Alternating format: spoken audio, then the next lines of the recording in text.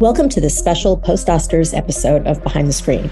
I'm Carolyn Jardina, and joining me is Academy Award winner Paul Rogers, who last night won the Oscar for film editing for Everything Everywhere All at Once. Paul, congratulations. Thank you. How does it feel to hear Academy Award winner? It's very strange. I mean, the same way it felt to hear Academy Award nominee. And, when we made the film, that was so far from our minds. It was almost a joke, There's the only award that's in this film gets shoved up the butt of one of the characters. So, that shows that what we were thinking about our award possibilities. Well, it was a great night, and your speech was just great. It was so gracious, talking about the Daniels, the cast, your crew, and your family. Yeah, thank you. I mean, it's funny. I had more that I wanted to say, but you get up there, you kind of blank for a second, then you look up and there's a clock counting down, and then before you know it, it's just blinking huge at you. Wrap it up, wrap it up, wrap it up.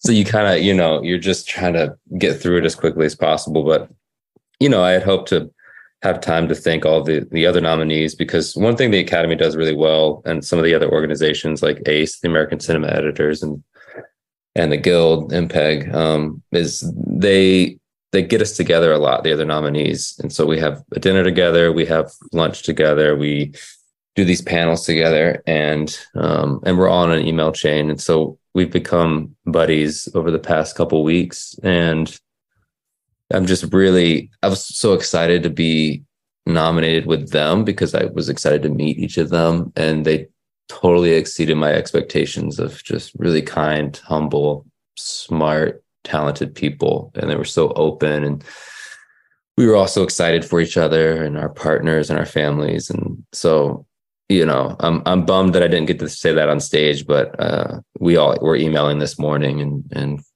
they were congratulating me, which was really sweet. And I'm hoping we can all kind of continue our relationship into the future. I remember on Saturday when we were all at the American Cinema Editors and Motion Picture Editors Guild event, it was really obvious how close you had all become. And I thought it was, I noticed when you won, the editors of Elvis were sitting right behind you, and I saw the three of you talked before you went on stage. Yeah, we talk so much as just made noises and tried to touch hands. You know what I mean? It's just like but yeah, they're those two, Jonathan and Matt, are so like elegant and graceful and humble. It was so nice to have them seated behind me, because I felt like we were all just you kind of have your protection of family around you. It was great. Another thing, which I know you mentioned during the evening, but we should point out, was this was only your second movie. Yeah, it's my second feature film. I've done some documentaries and things like that, but as far as like a narrative feature, this is number two. And the first one I did with Daniel Scheinert, called The Death of Dick Long. So, so far I'm continuing to just work with my buddies on projects that are interesting to me.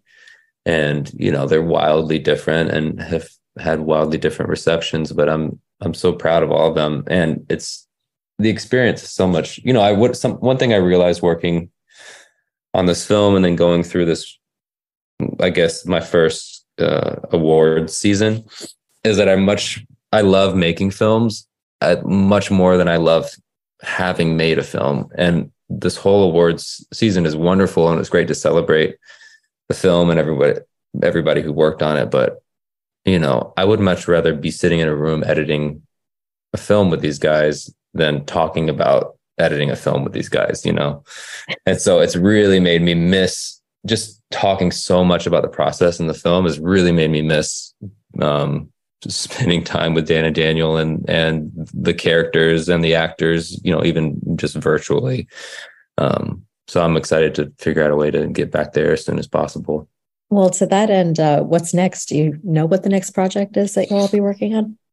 With them, I don't know. I mean, I think their full-time job was just getting through the craziness of award season. They had never done it before either. And, they're exhausted.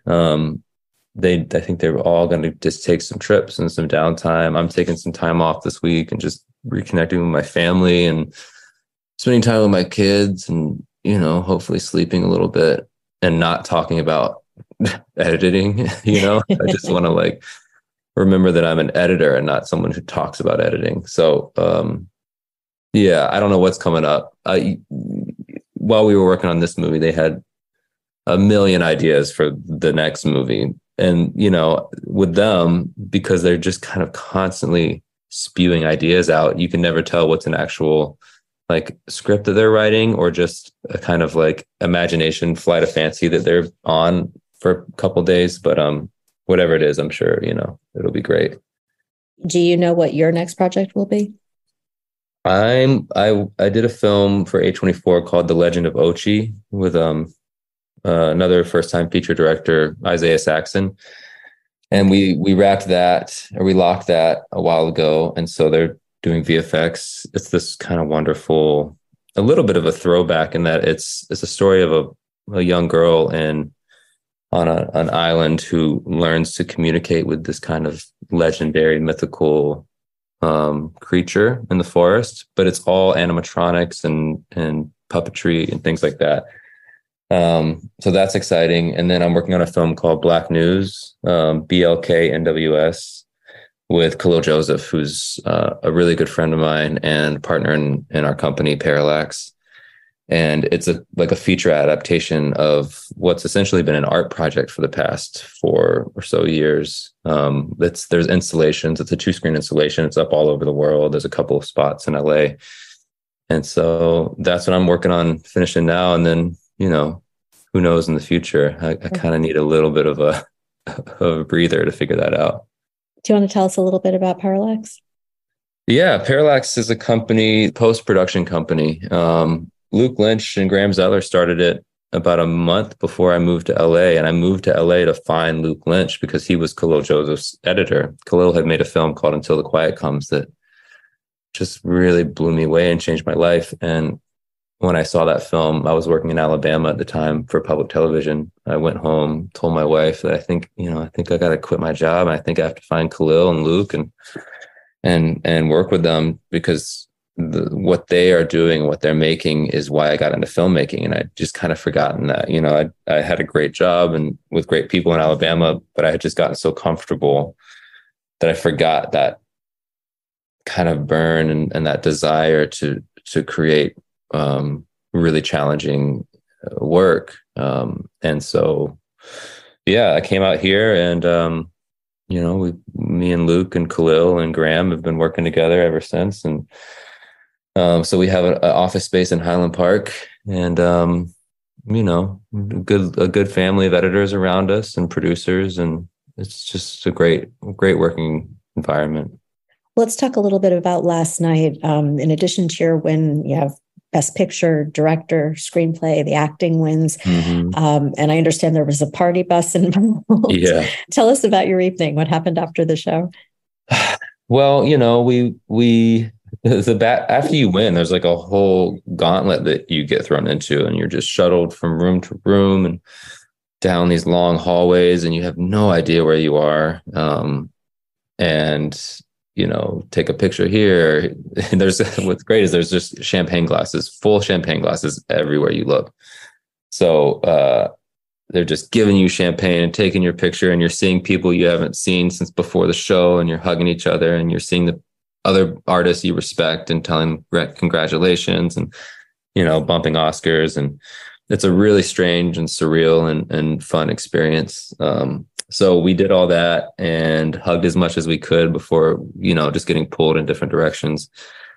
And then went to the governor's ball, the food was insanely delicious. I wasn't expecting much, but the food was incredible. And then we all jumped on a party bus. We stuffed our faces, jumped on a party bus. And it was, everyone who was nominated used as many of their additional tickets to bring crew members. So we had a ton of crew at the Oscars, which is why whenever you would see anything, everything, everywhere announced, you would just hear this eruption. We had, 40, 50 crew members in the audience. That's great. Yeah. We hit the Vanity Fair party, which was surreal.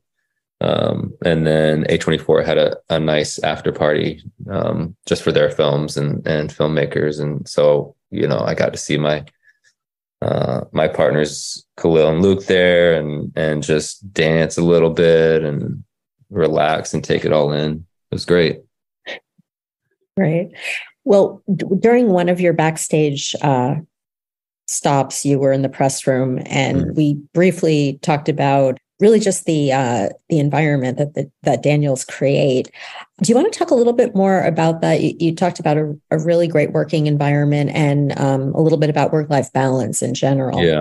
Yeah. I think it's important that we figure out a way to make the industry at large, but especially post-production, one in which, and it's not just exclusive to parents, but that to being a parent, or having a family, or wanting to just spend time taking care of yourself or seeing your friends, that's not somehow taking away from your work, taking away from your creativity or your art, or somehow a sign that you're not as dedicated. I think that stuff is just as important to your work as the work. And it goes hand in hand too. I mean, look, like I've talked to so many people throughout the kind of award circuit, and I've talked to a lot of women in particular who are like, yeah, I loved picture editing. I did it as a career, and then I had my kids, and I just realized that it was impossible to be a good mother and keep up the pace and the schedule of a picture editor, especially if they're single parents. And that's heartbreaking and infuriating and stupid, honestly. So we have to figure out, like, why are we standardizing 10 and 11-hour work days? It's not sustainable. It's not humane. We have to figure out a way to restructure, in my opinion, in a larger sense, just our attitudes towards work as a culture, and the fact that saving money doesn't take precedence over living our lives. So, and I think that too, that's some of the reason that our category was 4 white guys, and I wish Monica was there to represent, but she couldn't make it to the awards. Right. But that's right. The editor of Tar, Monica Woolley, was unable to attend. Edited Tar, and another film, Whore's Glory, which was a really important film for me. I watched back in Alabama before I moved out here. She's insanely talented. And I can't wait to connect with her. But yeah, I mean, it's just like systematically the industry is not conducive to the diversity that we're trying to achieve. And so, we can have all the committees and the studies that we want, but like, we just have to start making both small scale changes as far as who are we mentoring, who are we hiring, and importantly, like, what kind of films and what kind of stories are we lending our considerable energy and time to, but also bigger scale changes of what do our working hours look like? What are our benefits like?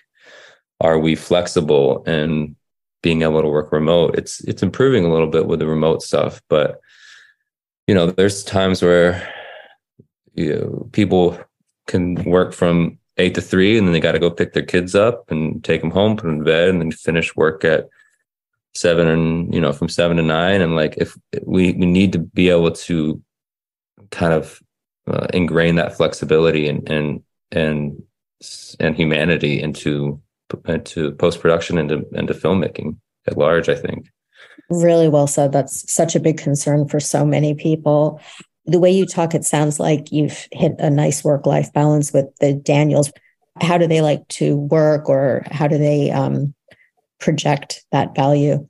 It's pretty freeform with them in terms of just, it's similar to like a relationship you have with friends. Like, hey, can you meet up tomorrow for coffee? Oh, I got to push it. My kid's sick, whatever. It's just like, yeah, sure. Let's try again tomorrow. So that kind of stuff as you're working, and this is in post, obviously production is a different animal.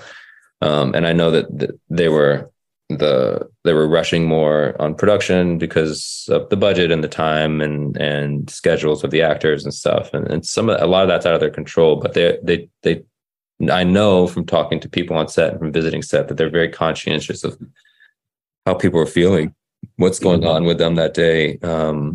And just a kind of a general humanity emanating from the top down of like, we will listen to you. We're not going to prioritize the movie over the person. The person always comes first. So if there's something wrong, if you're upset, if there's just something in your life that's going on that's troubling you, like,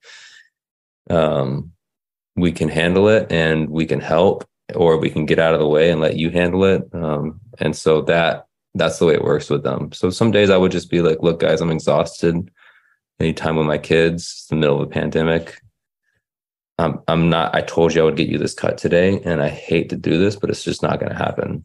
I need to prioritize my family and myself. And there was never like a heavy sigh and I guess if you need that, it was always like, totally. Do you need anything? Can I bring over, can I cook you some soup and bring it over? Do you want me to drop you something off? It's that kind of thing with them.